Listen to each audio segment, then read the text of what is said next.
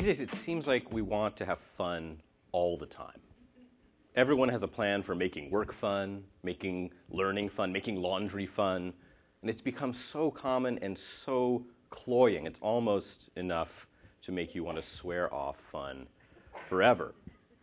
Games are perhaps the only medium daft enough to measure their aesthetic value with a nebulous concept like this, like fun. And as a result, games tend to be seen as a form of black magic. We know that they have a power over people, and we can't quite characterize that power, which makes us desperate to control it. You know, educators wonder, what are all my students doing in Minecraft all day?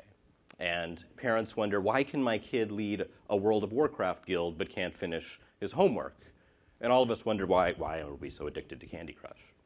And we tend to think that games are powerful because they deliver this payload of fun. We think we want to have fun everywhere. But what does it mean to make something fun? Do we even know what it means? If you wanted to design a fun toaster or a fun tasting menu or a fun conference talk, how would you go about it? We've misunderstood fun to mean something like enjoyment without effort. And that's why every activity now has someone trying to gamify it, as the consultants keep saying, to make it fun, to turn it into a delightful morsel of sugar in your mouth. And in fact, it's with that morsel of sugar that many of us first learned about how games supposedly make things fun, thanks to that great philosopher of fun, Mary Poppins. So if you remember how the mystical Victorian nanny assures the bank's children, she says, a spoonful of sugar helps the medicine go down. And this song rehearses our understanding of fun as enjoyment as opposed to misery. Essentially what Mary Poppins is suggesting is covering over drudgery, just as the Robin's song supposedly hides the boredom of nest building or something, then the Poppins song hides the boredom of cleanup.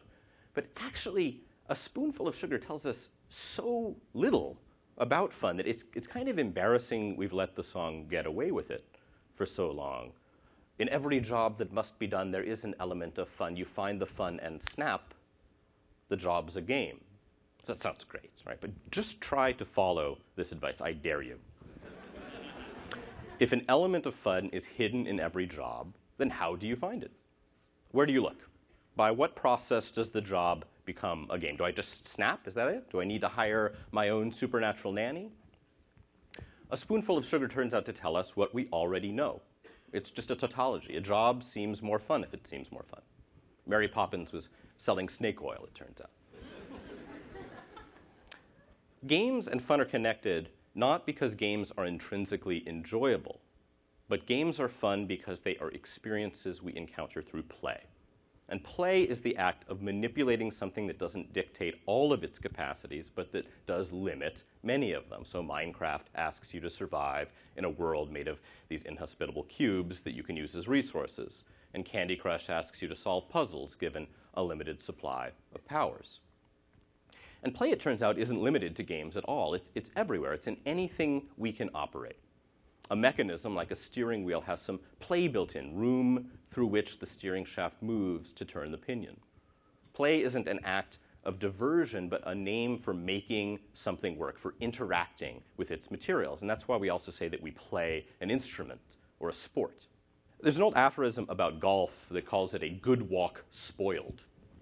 And it's meant as a joke, of course, but it underscores something fundamental. Games make no sense, and yet we take them seriously precisely because they make no sense. The philosopher Bernard Sweets calls it the voluntary attempt to overcome unnecessary obstacles. There's something unreasonable, something foolish about playing games. And as it happens, this is where the word fun actually finds its origins, in foolishness. The Middle English word that would become fun means a fool or to make a fool of. Like you might say, don't poke fun at me. And the medieval fool, the jester or the trickster, was not reckless. This was an honest-to-God job. Being a fool was a commitment. The fool was expected to see life differently. In fact, Queen Elizabeth is even said to have rejoined her fools for not being critical enough of her reign. What the fool does is ask what else is possible, and then carries out even the most outlandish answer. That takes a kind of shrewdness. It's not a witless practice. It requires this painstaking attention to detail to find something new in a familiar situation, not this anything goes carelessness that we usually think of when we think of fun. In fact, the Fool teaches us that fun requires a greater commitment to everyday life, not a lesser one at all. And fun isn't a feeling, it turns out. It doesn't involve making something easier by rewarding it with points as if life is some latent version of Space Invaders. Instead, fun means deliberately manipulating a familiar situation in a new way. And we can only have fun once we've accepted the truth of that situation, treated it for what it is.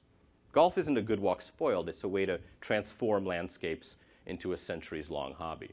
And like golf, the things that we tend to find the most fun are not easy and sweet, like the Banks' cleanup routine.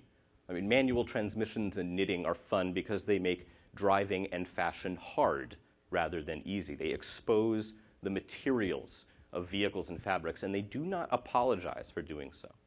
There's a kind of terror in real fun, this terror of facing the world as it really is, rather than covering it up with sugar. And this is where Mary Poppins leads us astray. A spoonful of sugar, it hides something. It turns it into a lie. It assumes that the subject of our attention can never be sufficient on its own. But when you think about it, a job is made fun not by turning it into a game, but by deeply and deliberately pursuing it as a job. Jobs are fun when their work is meaningful, when their activities matter, when the act of conducting them can be done over and over again with increased adeptness. So fun can't be added to something, no more than chocolate turns broccoli into dessert.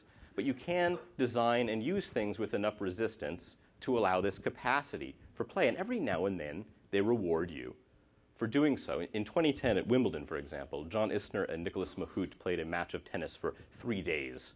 Neither one was able to break the other's service to tip the match out of equilibrium, and both of the players served over 100 aces. Isner finally bested Mahut with a 70-68 final set. It was completely ridiculous. They had found something in tennis, the two of them, that nobody had found before, as if they were unearthing a fossil. Two well-matched players could make tennis go on almost forever. They coaxed the sport to give up this secret because they treated it with such absurd respect that the game couldn't help but release it. And this is what fun looks like at its best. But you don't need to be a tennis pro to access it.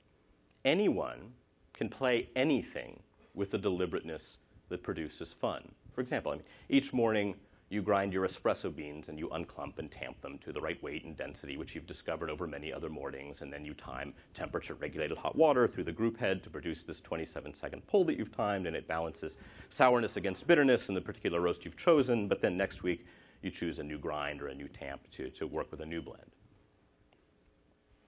On Tuesdays, you go out with your friends. And even with the same company, at the same bar, with the same hot wings, the same complaints about the same coworkers, each evening results in some new discovery.